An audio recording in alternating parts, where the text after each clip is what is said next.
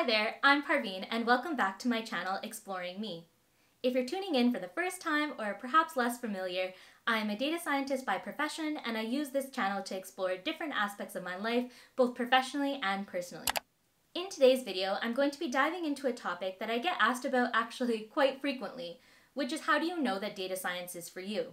I think because being a data scientist, or the field of data science in general, is still relatively new, and in many industries is a little ill-defined, this is a huge question for those looking to come into the field.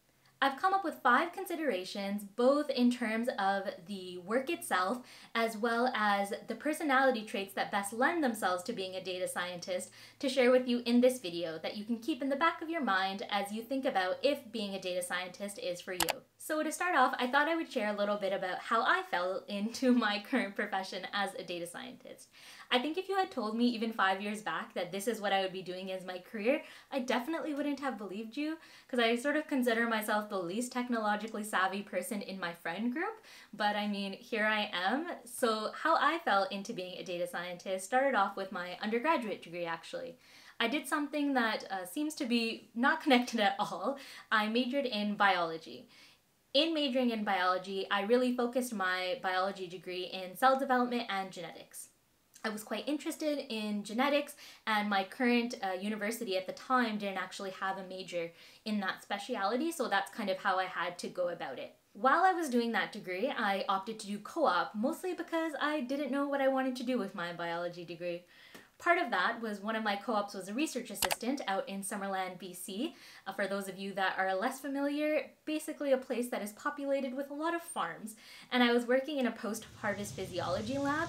Basically, to sum it up, what we were doing was looking for different genetic traits that would allow produce to be best shipped from Canada to other countries. So definitely something that is really interesting in the grand scheme of things, but on the day-to-day, I was doing a lot of wet lab experiments. But this really did get me some great experience in what it means to actually be thinking as a data scientist, which is actually how I found my way to data science.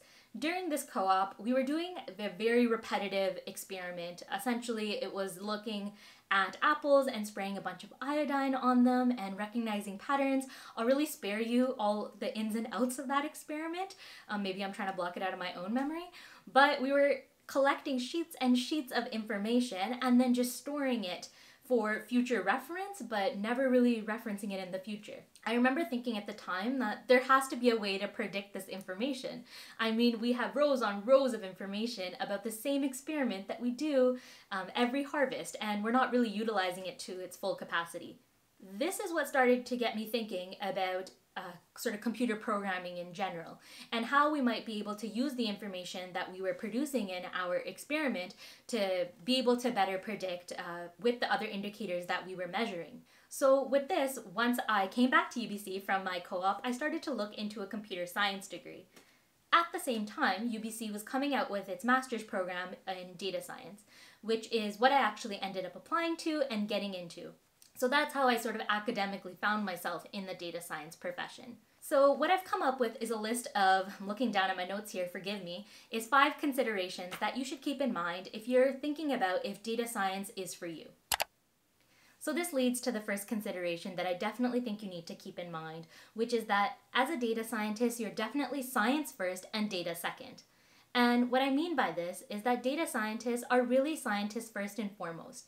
Now, instead of petri dishes and chemicals, we use desktops, databases, and data as the sort of subject matter. Data is the subject matter. But the mindset, the workflow, and the ethics of the position are really that of a scientist. If you would prefer to be considering solely optimization, data structure, first and foremost, then perhaps looking into becoming a data engineer might be more up your alley. The next consideration to keep in mind if you are looking into becoming a data scientist is to remember that communication is a really key aspect of the job description. You must really be looking at communication, especially across different disciplines, breaking down complex problems and making them digestible concepts for others on your team. You could really be the most skilled machine learning data scientist, but if you can't explain that back to your team in a way that is really value adding to the business or the industry that you're working in, you're going to hit a lot of hurdles as a data scientist. Definitely working as a data scientist, I found that majority of the people that I interact with on the day-to-day are not as well versed in the different skill sets that I am using. It's really up to me to come up with the best solutions and recommendations to provide to the team and really have them buy into what I have come up with. So I think that if you are looking to becoming a data scientist, really have to keep in mind that this is not something that you are going to be doing solo. You are going to most likely be part of an interdisciplinary team, and part of that is going to be being a great communicator. Now, the next consideration might be a little bit biased, but I think you need a creative or artsy side. In being a great communicator as a data scientist, I think it's really important to be able to communicate visually, especially when you're working with an interdisciplinary team. So whether that be creating stock visualizations in R with the ggplot package, or creating interactive dashboards with the plethora of tools that are out there, whether that be Power BI or something like Tableau, creating something that is both compelling and clear, as well as aesthetically pleasing, is going to go a long way in being a great communicator as a data scientist. So I think that a key consideration if you are looking into becoming a data scientist is whether or not you are interested in creating very aesthetically pleasing visualizations.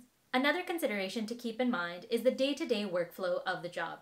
This really goes for any job that you're looking to get into, but as a data scientist, I think you need to be comfortable with spending majority, if not all your time some days, at your desk. So there are definitely days that I go the entire day without speaking to anyone on my team. As much as I just went over communication and working in an interdisciplinary team, there are those days that you are just developing that analysis process, just creating those visualizations that you will then later share. But you have to consider your own lifestyle and your own preferences in work if you are comfortable with spending majority of your day sitting at a desk. The final consideration that I wanted to bring up is that you need to be okay with ambiguity. And what I mean by this is that if you're looking for a job that is going to be really laid out and you are going to have a set of tasks that you are going to work through, I don't think that becoming a data scientist is going to be for you. In being a data scientist, you're definitely presented with problems and questions that can be very vague at times, and it's really your job to make it more clear for your team. And along the way, there's definitely going to be a lot of days where you are just confused and you don't know what your next task is going to be and where you're taking it. But you're really working through that problem. Going back to the first point, you're really a scientist first. So if you're looking to get into data science, you really need to be okay with not exactly knowing where you're going on the day-to-day. That wraps up my 5 key considerations that you should keep in mind if you are looking to get into the field of data science and becoming a data scientist yourself. Of course, these are my own opinions and are coming from my own professional experience, but if you have other considerations that you would like to suggest, please leave them in the comments below and I'd love to hear from you.